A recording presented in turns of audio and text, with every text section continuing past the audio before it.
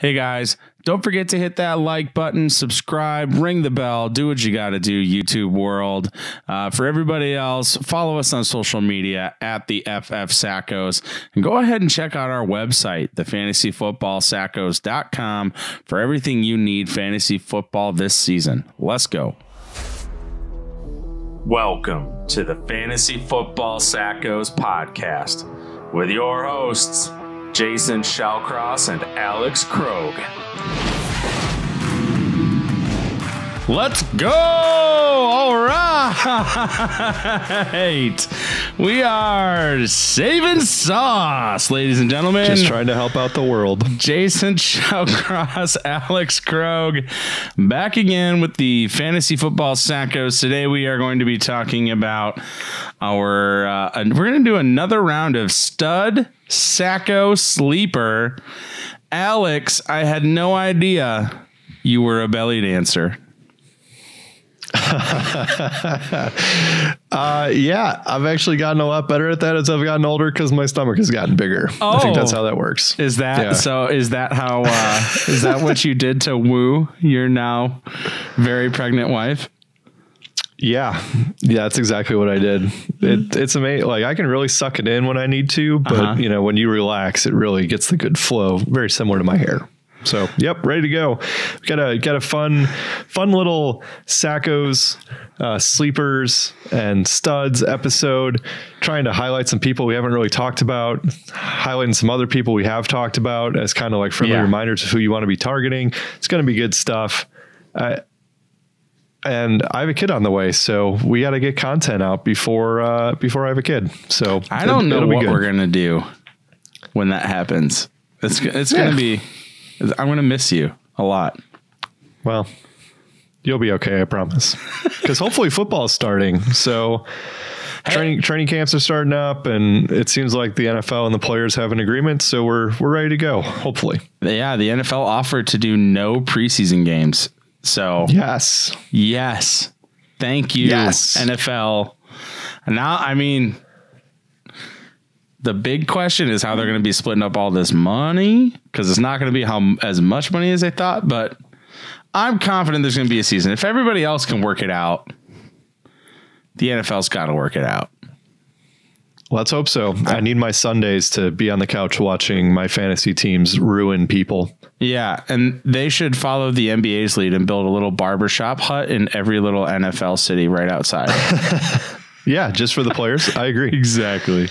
All right, let's get into these stud Sacko sleepers. Alex, you take it out. Who's your stud this season? Whoa, coming in hot. That's a good question. So I'm going to kind of highlight somebody that we haven't really talked about. He just broke his foot, and so theoretically he would have been a stud, but now he's kind of like, where should I draft Deebo Samuel? Because I don't know if I know what the answer is. I don't know if anybody really knows what the answer is, honestly. Right. He was the 29th ranked wide receiver last year, so a very solid wide receiver 3. He had the 39th most catches. He had the 50th most targets. 35th in yards and 3 receiving touchdowns. It should also be noted that he had 14 carries for just about 160 yards and 3 rushing touchdowns. So that was very much a part of his game was being used as misdirection reverses and just kind of like a decoy a lot of times. So during his rookie year, which was last year, he was on the field for 67% of offensive snaps. But from weeks 10 through 17, he was on the field 82% of the time. So I like that. A little bit. And during those weeks, from weeks 10 to 17, he was wide receiver 9 in fantasy football.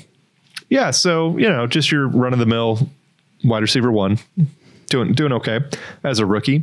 Should also be noted that some of that kind of coincided with Emmanuel Sanders joining the 49ers. They traded for him in week 7. And then Deebo Samuel came back from injury in week 8. So, once kind of all the pieces were there, Deebo kind of really hit his stride. He had over 10 fantasy points in 10 out of the last 12 games, which is what you're looking for. During that stretch, he had 5 touchdowns, and in a half a point PPR league, the average the last 12 games was just under 13 points a week. So again, I like that. Now the downside is that he has a Jones fracture in his foot, and he did that a couple months ago. The rehab time for that is somewhere in the 10 to 16 week range. 16 weeks puts him at October 8th, which would be week 5. So that throws him, or makes him definitely a candidate for the PUP list, as we've kind of talked about previously. For those of you that do not know what the PUP list is, that means that a player cannot practice or play the first 6 weeks of the season. And then after week 6, the player is allowed to start practicing, or he can play once he's activated, but he has to be either placed on injured reserve or he has to be part of the roster within the next 5 weeks. So it essentially gives them until like week 10, week 11 to be activated on the PUP list.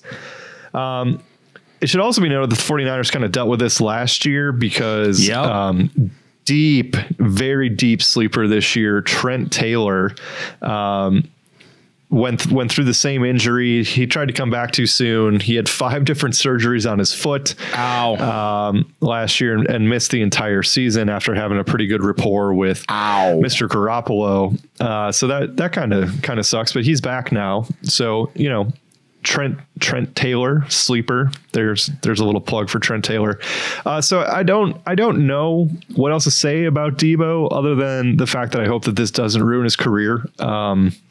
And for whatever reason, like it seems like the 49ers have a lot of injuries all the time. I don't really know what to attribute that to, but it just seems like their players get hurt a lot. Where is Deebo's ADP? Deebo's current ADP is 65. So middle of the 6th? Middle of the 6th. He's currently the 28th wide receiver going off the board. I have him at wide receiver 31. You have him at wide receiver 42. Yeah. ESPN has him at 44. Yeah. So, right. The question is, you're in the middle of the 6th round. If he comes back healthy at the end of the year, you could be looking at a wide receiver 1 at the end of the year when he's healthy, or he's performing at a wide receiver 1 level. So it just depends on kind of what your philosophy is and what you want to, do you want to roll the risk, So the Orthopedic Journal of Sports, here's some research for you. They stated that 50% of all players with Jones fractures demonstrated incomplete healing. Moreover, position-specific performance scores over the first 2 years of a player's career were lower across all positions for those with fractures compared to those who did not. So that's from doctors that are doing scouting combine evaluations where these players just are not healing properly, or they're not given the proper amount of time to heal. Deebo's tweeted already that he's going to be back for the regular season, and he was only going to be out 10 weeks. So, that's tough. The 49ers also drafted Brandon Ayuk. Am I saying that correctly? Ayuk? I don't know. Anyway, he was their second first round pick this year out of Arizona State. And the only reason I bring him up is because he kind of fits what Deebo Samuel was already doing that offense. So last year in college, he led the nation in yards after catch. So he's like a bigger guy that can kind of bulldoze some people over, and he's really fast. So, another Kyle Shanahan special where they're just running misdirection all over the place, and he's going to fit in the offense. 49ers playoff schedule: home against Washington, which is nice, at Dallas, which dome. Yeah, everybody likes it. And then at Arizona, which should be high scoring. Also in a dome. Also dome, which is great. So that's a good playoff schedule for hopefully when he gets healthy at the end of the year. So yeah, it just comes down to what is your like critical mass for taking him in the 6th round to potentially get a wide receiver 1, that's fine. Kind of depends. Like, I think you can plan on drafting him. It also depends on if you have an IR slot on your roster where you can take him and then stash him, and then you just kind of forget that he's sitting down in your IR spot, not taking up a spot on your bench. And then when he is eventually active, if he's not at the beginning of the season and starts on the PUP list, then, you know, week 7, week 8, week 9, you have a nice little plug and play there. If you can survive the first couple weeks with him out. So, I just wanted to highlight him. He's not getting talked about much because he's going so late. But again, when he was healthy at the end of last season, he was wide receiver 9. So, I had him on my team. He was great last year. I know we're talking about studs. He doesn't technically fall in the stud category, but he is a stud if he's healthy, but he's not healthy. So it just depends on what you want to do with him. I would say my couple 2 cents on Deebo is when he first got hurt, I was like, oh, his ADP won't fall, or it shouldn't, or if it does, it'll fall, you know, shortly, but it'll be right back where it was before the season starts. And then I, you know, actually like looked into like the medical side of fantasy football Twitter and was quickly educated on why everybody thinks that he's going to like a shoe-in to start the season on the PUP. And at that point, it's like, there's nothing worse than holding a guy for 5 to 6 weeks. And then just say he comes out of the gate slow for 2 weeks or whatever, just getting back up to speed. And then it's like, why did I draft this guy, let alone spend a 6th round pick on him? Like, if I could get him in the 8th, I'd be open to it, I think. But like the 6th, I'm so risk averse, especially in the first half of a draft, that I really don't want to pick a guy that I don't think is going to play for the first like close to 2 months of the season. So that's fair. I'm not going to disagree with any of that, but I will also say that, you know, if you're doing your research and you are able to target the people we talked about last time, whether it's Jamison Crowder or, you know, Cooks is going right in that range. So, you know, would you want to have Deebo or Cooks? You'd probably want to have Cooks because he's going to play the whole year. Right. So, but if you can target the Alshon Jeffries, the Crowders late that, you know, are, you know, potential to get you through those first 5 or 6 weeks, then would you feel more comfortable taking a flyer on a guy that could well outperform his ADP once he's healthy, and just kind of bridge the gap? You know, the more research that you do, and you're able to fill in afterwards to be able to take that risk. I'm actually cool with going and trying to find, you know, reaching a little bit and taking those guys that once they're healthy, once they're back, and all of a sudden you look at your roster, you're like, how the hell did I get these guys? You know, like the Melvin Gordons of the world, where you didn't know if he was going to sit out the whole year or if he was going to come back. And then all of a sudden, once he comes back, you're like, oh, hey, this is great. Well, it wasn't even, I mean, it's not just him. We saw Edelman do it after his suspension, I believe. Aaron Jones was suspended.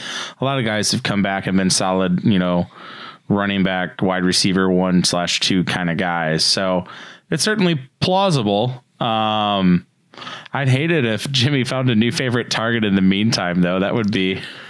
No, I know, right? Because, I mean, it was only the one season, so it's not like they have a huge rapport. But, yeah, you'd figure he would hopefully step right back into that same role that he had. Right. Yeah, I could see it. If you plan on getting that later wide receiver values, like I would probably carry a 5th receiver then or something to try and make up for him. As far as having an IR slot, if there's any commissioner that doesn't have an IR slot in the COVID season, like that would be brutal for that league. But yeah, we can talk about that later, but I'm almost leaning towards, you know, having unlimited IR slots at this point. I like it. Just because, well, like you only get one for injury, but if anybody ends up on the COVID injury list, like you shouldn't have to drop somebody to pick somebody up. Yeah. I've also seen this. Some leagues are doing, if you draft a quarterback, you automatically get that quarterback's backup, which I think is interesting. Get out of here with that. Well, if your quarterback gets COVID, and then you could just be screwed, especially if it's like the 2 quarterback leagues where all starting quarterbacks get drafted. And then you're one of, the only starting quarterbacks goes down. And then it just goes to waivers. And then that player doesn't get to start anyone. So yeah, I would probably take Drew Brees a little bit earlier just to get Taysom Hill locked in.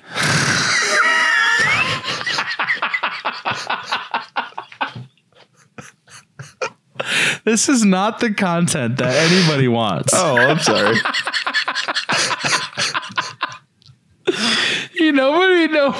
Nobody has commented on our videos and said, please tell me more about Taysom Hill.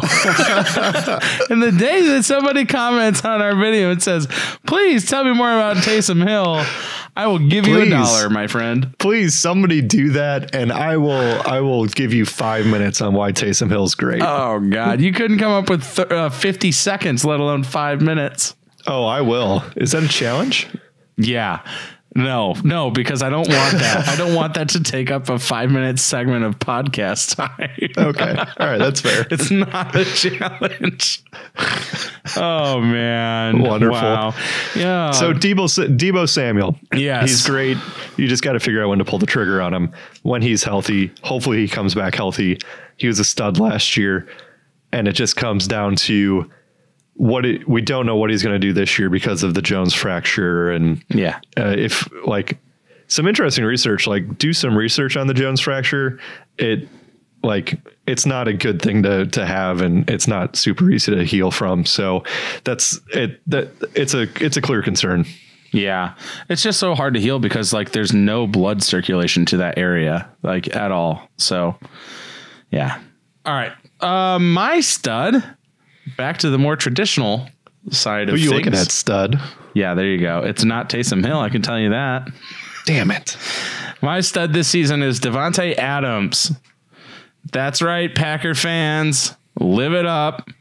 I've done nothing but say foul things about your team, probably your state, your city, all of the above, as I am a Chicago Bears fan, very loyally. But I think Davante Adams could very well finish as a top 2 receiver. And if Michael Thomas isn't out here catching 200, 300 footballs, then I feel like Davante Adams has a very legitimate shot at being wide receiver 1. So, I mean, I feel like he has all the tools to do it and more. So Davante Adams last season finished 14th in targets. He got hurt. He was, to illustrate that point, while he finished 14th in total targets at 127 on the season, he finished 2nd in targets per game at just over 10.5 targets a game. He had the 13th highest target share, which is a percentage of all passes going to him, as a part of his team's total passes. He commanded more than 22% of all passes thrown by Packers. Again, he's commanded 22% of all Packer passes while missing significant amounts of time due to injury. And his team was 16th in pass attempts. Now, the Packers didn't draft a wide receiver. They got rid of Jimmy Graham, who was 3rd in Green Bay passes last season, or 3rd in Green Bay receptions. And they got rid of Geronimo Allison, who was 4th in Green Bay receptions. And they didn't add anyone other than A.J. Dillon at a running back. So, like, Devin Funchess doesn't count.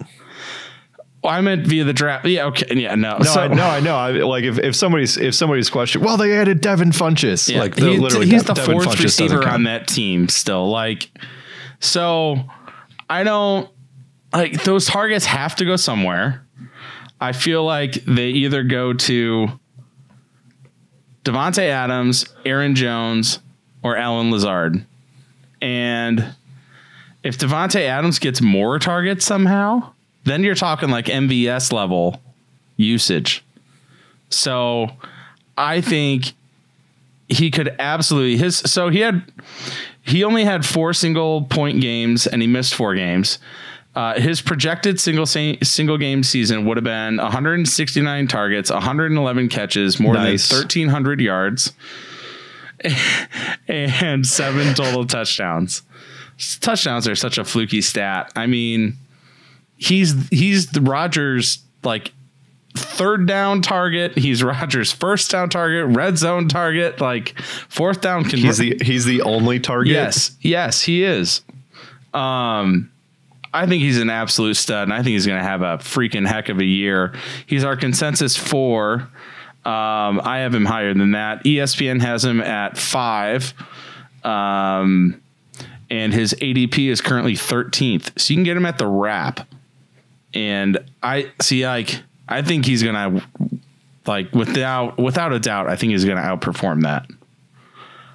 But yeah, it's going to be tough when, you know, Tyreek Hill or Davante Adams and Hopkins and Julio are just sitting there staring at you, and you're like, which one do I take? They're all so close.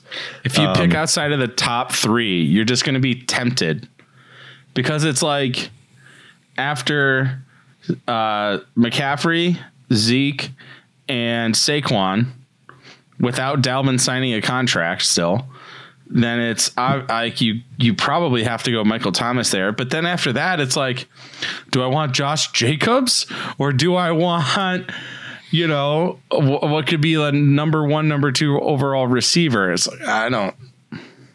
Do I want 11 targets a game at receiver? You know, yeah, everybody should take Leonard Fournette in the first round at pick 5, just for the record. I'm just kidding, but yeah, it's a tough thing of like where, you know, all 4 of those guys, you know, could be 1, 2, 3, like they're all just so evenly bunched. And Davante has this massive target share. Yeah. Where, when he played, I think he had a 31% target share.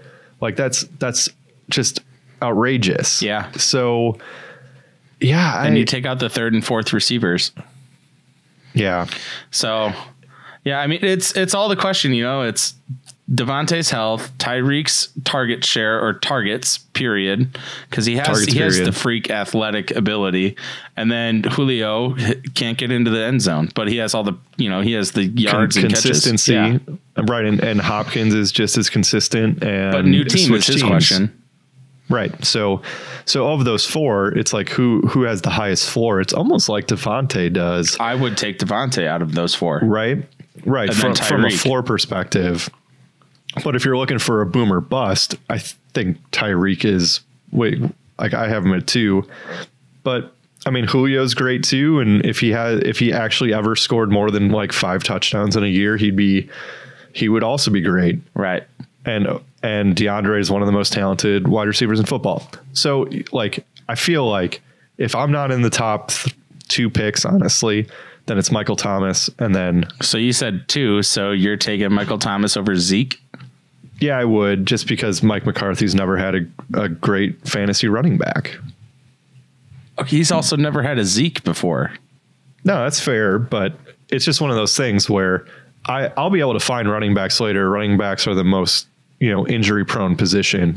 That's just my mentality on it. I can always find a running back. It's really difficult to find a number 1 wide receiver later. Gotcha. You mean even if you're playing waiver wire and whatnot for running back, or?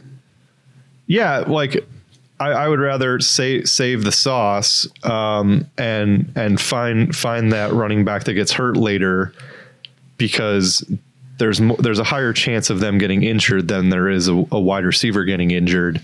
And then you're claiming and chasing backups later, and you still have the wide receiver on your team, and then you're potentially adding that stud running back later in the season. Exactly. So that's why I've always been more 0 RB fan. Well, no, not necessarily, but definitely first round wide receiver. And I'm even cool with taking Lamar in the 2nd or tight end early too, because I've just always, hey, once I get my wide receivers and my other positions, I can just take like 15 running backs the rest of the draft, and hopefully 1 or 2 of them pops off, and I'll be okay. But that's just always been my strategy. As evidenced by our mock draft, you can watch our mock draft podcast episode. That was exemplified. Yeah, and that's pretty much what I do every year in pretty much every league, and it's worked out okay. Yeah. All right, let's move on to Sackos. These are guys that we think will underperform their current ADP. It doesn't mean that we think you are going to lose your leagues if you take them. It just means that we are not thoroughly impressed with where they are going currently. Alex, why don't you take it out? All right, Sacko. I'm going to talk a little bit about AJ Green. He's such like a... Isn't he a value, though? He's just like a mystery, though. So, like, this is going to be his 10th year in the league. I don't think I've ever had him on a team either. In his 9 years, he's played 16 games 4 times. He did not play in a single football game last year. Well, he only played was that because of injury or contract, though? Like, honestly, I think he was injured, but then it was also contract related. I think he had like a bum ankle. Don't quote me on that. Well, that's what the injury was all season, but it doesn't mean it was like a legitimate injury in my mind. I felt like he was like, I hate my contract. I hate this team. I don't like my quarterback. He's not any good. Like, I'm not doing this season. And I think maybe he just took a year off. I don't know. Okay. And that's a guy that you just are like, oh man, this guy really loves football, and I'm sure he's going to give it his all the time when he just sits out a year. What's his ADP? Where are we getting his current ADP is 59, which is the end of round 5. I mean, he's the 25th wide receiver going. Okay, but he's also the number 1 wide receiver in that offense. Is he? Are we sure? Yes. Yes. I disagree with you because I think it's Tyler Boyd. Okay. I think Tyler Boyd is the number 1 wide receiver in that offense. Tyler Boyd did very well while AJ was gone. Tyler Boyd had 148 targets last year. AJ Green had that many in his career twice. In 2012 and 2013. That was 7 years ago. Gotcha. Is Andy Dalton still there throwing the ball? To the Ninja Jinja is no longer the quarterback in Cincinnati. Do people call him that? No, I don't think so. but they should. If they don't. Ninja Jinja. What? I love it.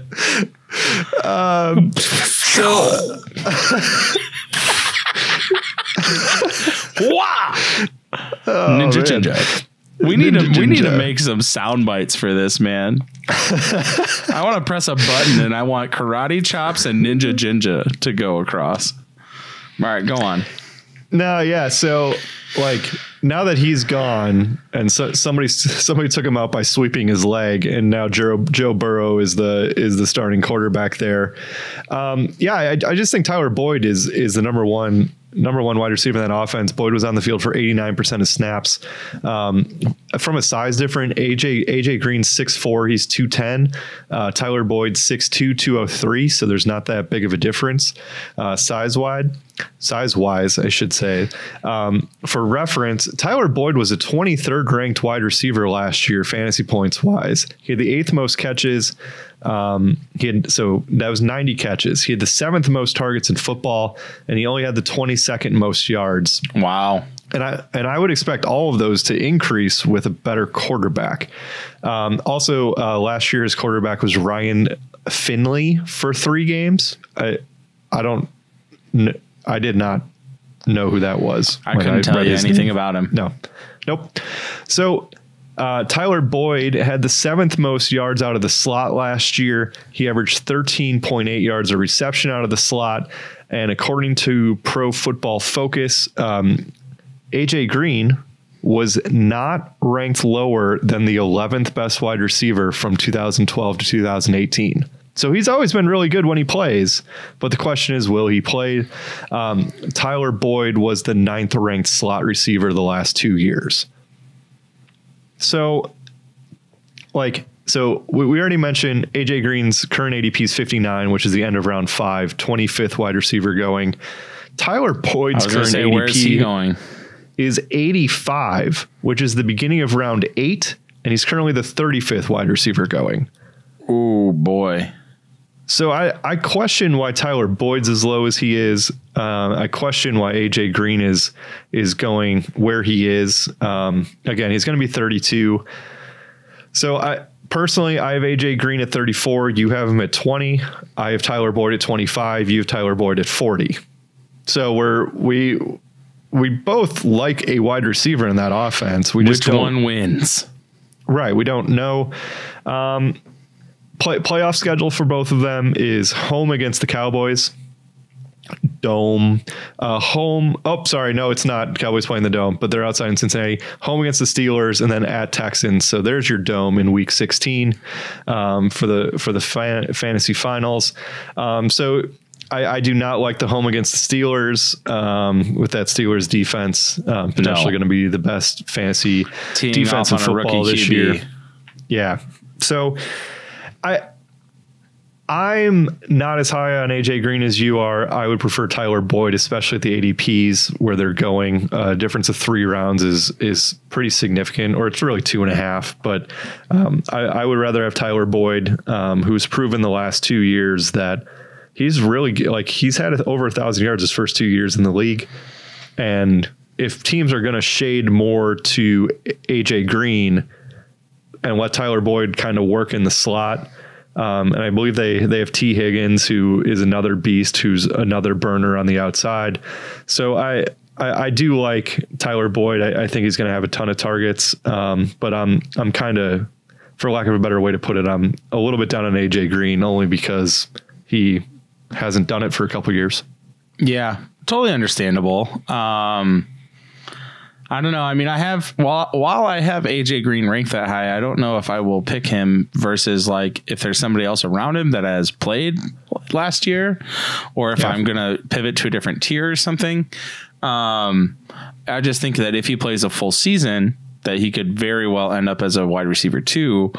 However, I would also not be surprised if Tyler Boyd ends up as, even if AJ plays the whole season, I wouldn't be surprised if Tyler Boyd ends up as a low end wide receiver 2 flex caliber player. You know, I said earlier that he did all those things last year while AJ Green wasn't on the field. However, he's shown that he can produce with AJ on the field, which does matter. So it's all about, and there's another wide receiver pair that comes to mind here. You have the name recognition, and then you have the newer young guy, and you pay for the name recognition early, or you can draft somebody that's probably going to do just about as well, that you can get 3 to 4 rounds later. And the other combo I'm thinking of is Amari and Michael Gallup. I actually thought you were going to say Odell and Jarvis. Same. Jarvis, that too. That's another good one. Right. Very, very similar. Where you get the name, or can you potentially get similar production? Nobody's ranking Odell value that early, but everybody's still taking him in the 3rd. But yeah, same thing. Yep. And especially in Cincy, I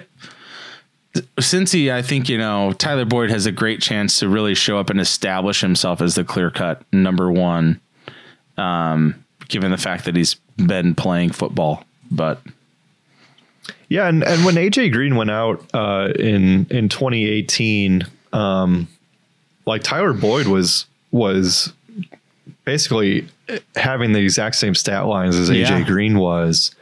And then I feel like he fell off a little bit once AJ Green left because defenses were focusing on him. Yeah. But after last year being the clear number 1 guy, 90 catches, almost, 1050 from a yard standpoint, 5 touchdowns, 148 targets is just delicious. Yeah, it is. And they basically have the exact same offense, and they have, in theory, a better quarterback. If,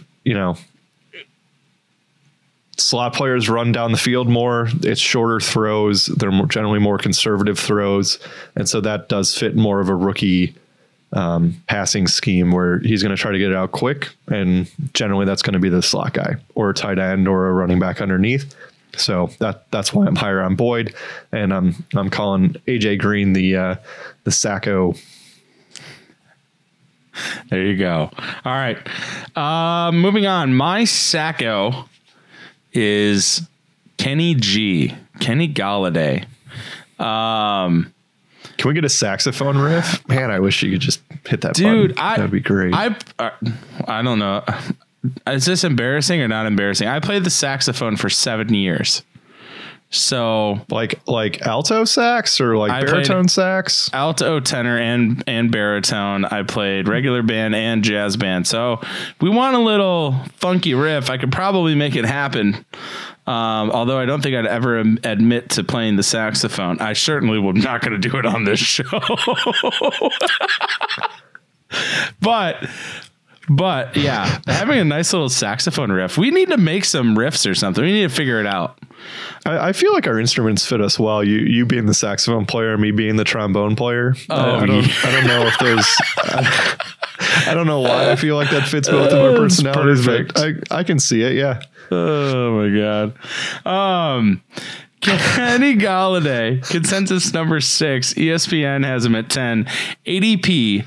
He is going 24th overall, so right at the end of the second round, as wide receiver 7. There's such a good chance he finishes lower than that. He was 21st in targets last season with 116. He was 25th in targets a game at just over 7. The team was 17th in pass attempts. He was 20th in target share at just over 20%. He had 65 catches for under 1,200 yards. What propped up Kenny G's scoring? He had 11 touchdowns. But to counteract that, he had 6 single-point games. His first 8 games were with Matt Stafford. He had 62 targets, 35 catches for 640 yards, 7 of his 11 touchdowns, and only 2 single-point games. As a 16-game season, that would equate to 124 targets, 70 catches, almost 1,300 yards, and 14 touchdowns. So just incredible numbers if he you assume that those first 8 games are carried forward. It's just he just didn't. He had like 21st in targets. I don't want that. 25th in targets a game, especially that early. You have to guarantee the target share, right? You have to, like, for lack of a better way to put it, you just have to trail the targets. Like, you just follow them, see who's getting them, and that way you have a better floor. If you're taking him at wide receiver 1, and you're taking Saquon or McCaffrey or Zeke, and then following up with Kenny G, which is a potential question mark. Where you'd be looking at taking a Kittle or Kelsey if they're still available, or taking Mahomes, or just doubling up on another running back, or just a different wide receiver. It's a question mark. Yeah, like Allen Robinson had 40 more targets last season, and is ranked lower than Kenny G. But Kenny G just had all these touchdowns. So I'm just worried that the regression monster is coming for Kenny Golladay, and that unless he sees an increase in target share, granted he won't have Mr. Blau throwing him the ball for half the season, I hope. Blau. He'll have, Matt Stafford for 16 games, but man, I'm just not. I'm not there on Kenny G. Yeah, and I mean, again, Stafford was on pace for 38 touchdowns before he got hurt last year. And so, Kenny G can keep up that touchdown number if Stafford's going to throw close to 40 of them. Yeah. Like that's not that big of a dip. And, we've already talked about David Blau and Jeff Driscoll throwing him the ball. And Stafford is considerably better than both of them. And so it just comes down to, can you pull the trigger on him? I mean, I think I have him ranked the 6th overall wideout. He was 6th last year, but 20th in targets is can be tough to overcome. Yeah. All right. Let's move on to some sleepers, shall we? I like sleeping. It's one of my favorite things to do. Well, you better get as much in as you can because you have a little one due next week. I don't think you're going to be doing a whole lot of sleeping. So let me talk about my sleeper then. It's a guy that everybody's heard of. He is a future NFL Hall of Famer. His name is Larry Fitzgerald. And so it's not very often that you get to talk about a future Hall of Famer being a sleeper, but here we are and it's happening. So you're welcome, everybody. Larry Fitzgerald was the 37th ranked wide receiver last year. He had the 17th most catches. He had the 25th most targets. He had the 34th most yards and 4 touchdowns. Now, Jason, I have a question for you. Can't wait. He's been in the NFL for 16 years. How many years do you think he's had under 100 targets in his career? 1. 0. He's never had under 100 targets in a year, ever. Okay. There were 30 wide receivers who had 100 or more targets last year. He was one of them because, again, he's never had under 100 yards under 100 targets in a year. His current ADP is basically not even getting drafted.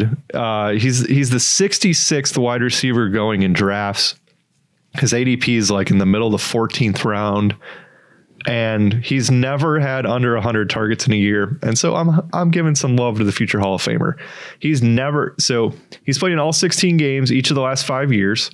In his 16-year career, he's missed a total of 6 games in his entire career. So he's going to stay healthy. He's going to be on the field. He'll play.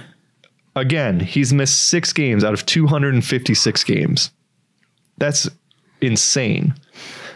He's never played with somebody like DeAndre Hopkins before. He had Anquan Boldin for a long period of time, but that's not DeAndre Hopkins.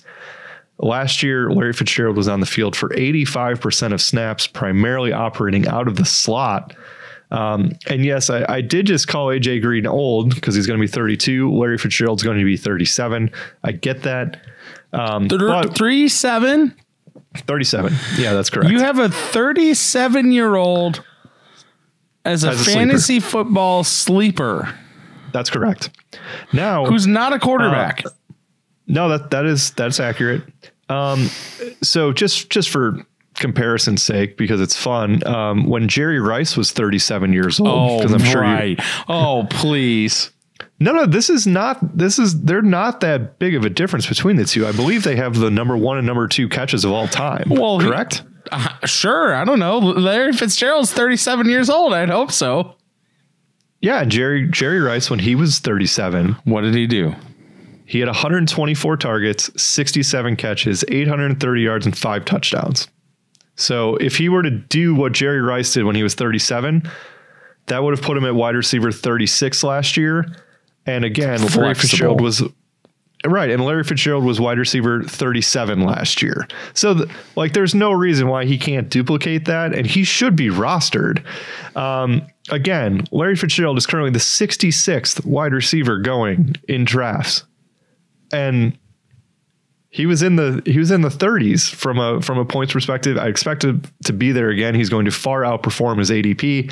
I currently have Larry as the 46th wide receiver. I should probably bump him up a little bit, honestly. You have Larry Fitzgerald as the 70th ranked wide receiver. ESPN has him at 60. I will not be drafting him. That's fine.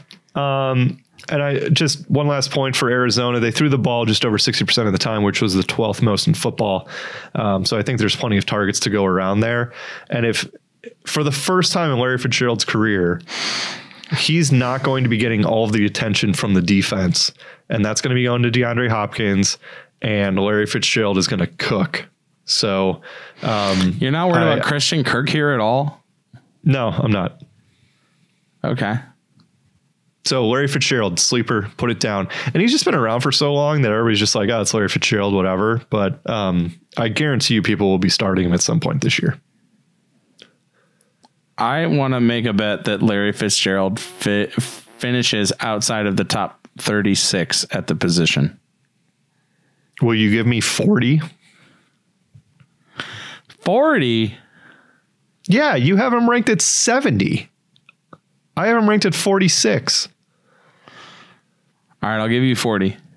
His ADP is the 66th wide receiver. I'll give you 40.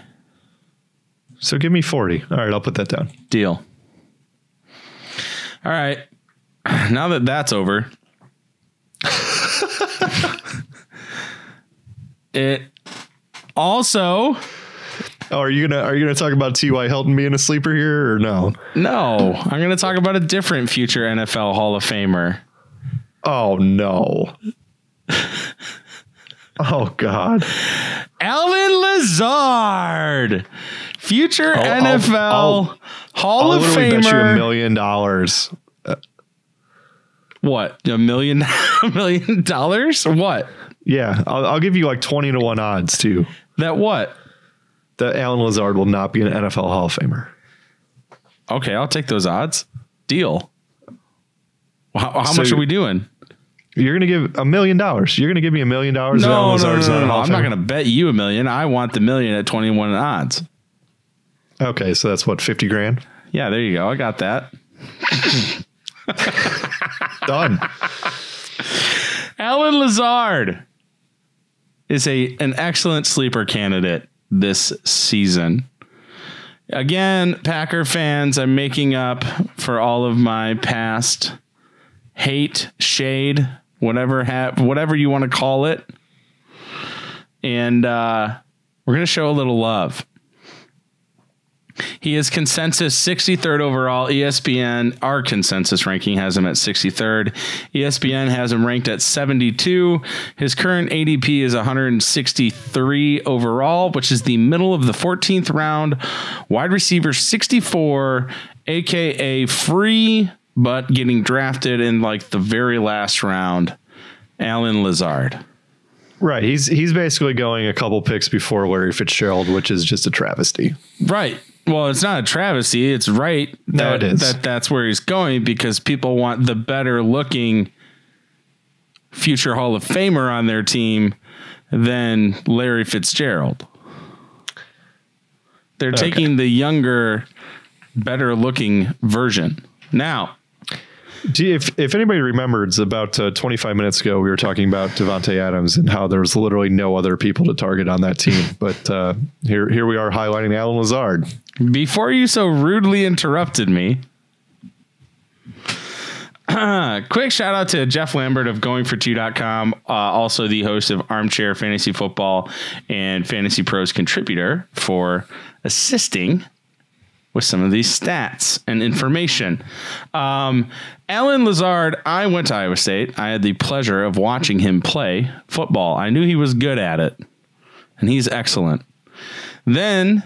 Now he plays for the Packers, and I was like, oh my God, I just hope he gets a chance. And you know what? It took until the last, It took until week 6 until he basically got on the field, but he really didn't even get much playing time until the final 3 weeks of the season, where he played more than 75% of snaps. In those final 3 games, he had 20 targets.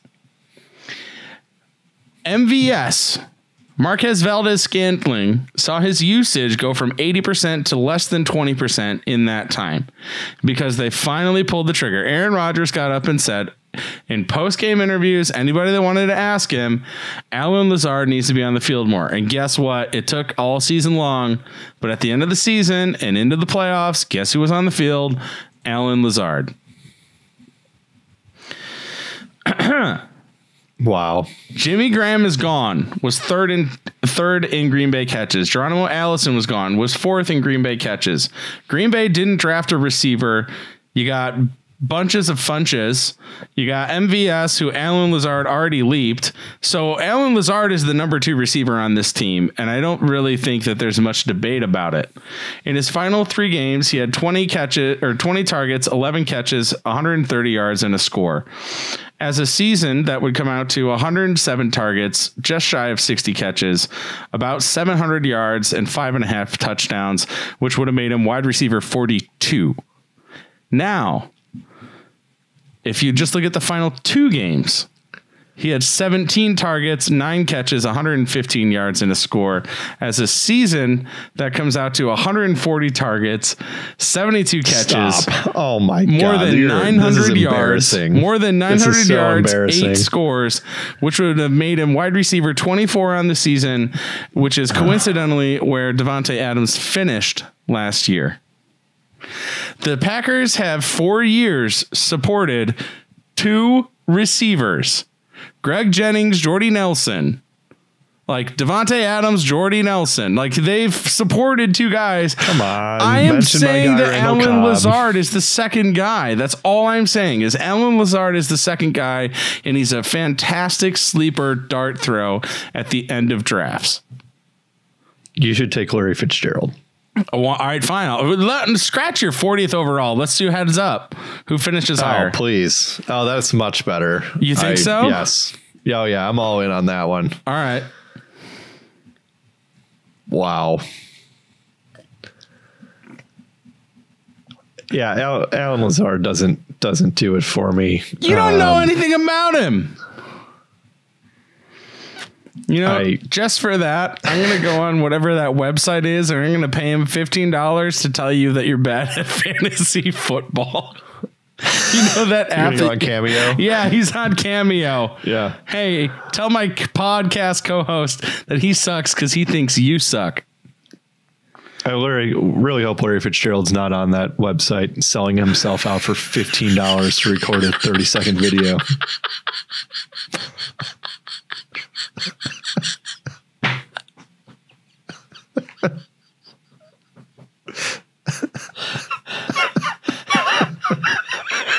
I think that tells you pretty much everybody what you need to know about these 2 players, honestly. That's not his actual rate. That's not his actual rate. You cannot do. I was exaggerating. Hold on, I'm going to tell you what his rate is. I'm pulling it up. It's 75. Oh wow, that's respectable. Oh, $75. I really hope Larry Fitzgerald is not on that. Oh man, let's see. Larry Fitzgerald. Yeah, he is not, just from a quick search, but that's oh no, is he? No, he's not. I mean, why would he be? Okay. He has all the money from playing in the league for 20 years. Yeah, no, it popped up. Get personalized messages from your favorite, and then Larry and then Fitzgerald is also in there. But it's Larry Thomas.